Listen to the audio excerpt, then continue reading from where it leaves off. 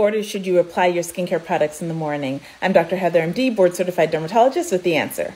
First, I want to say you don't have to use all of these steps. The most important thing is cleanser and sunscreen. But if you do want to go all in, this is the order for your morning skincare. First, of course, is cleanser. This is a great one by Panoxyl that's perfect for acne-prone skin. Next is a toner. This is another great one for acne-prone skin by Glytone. Next is your eye cream. This is a fantastic eye cream by Neocutis for dark circles. Next would be your serum. This is a great one by Obagi. I love it for dark spots.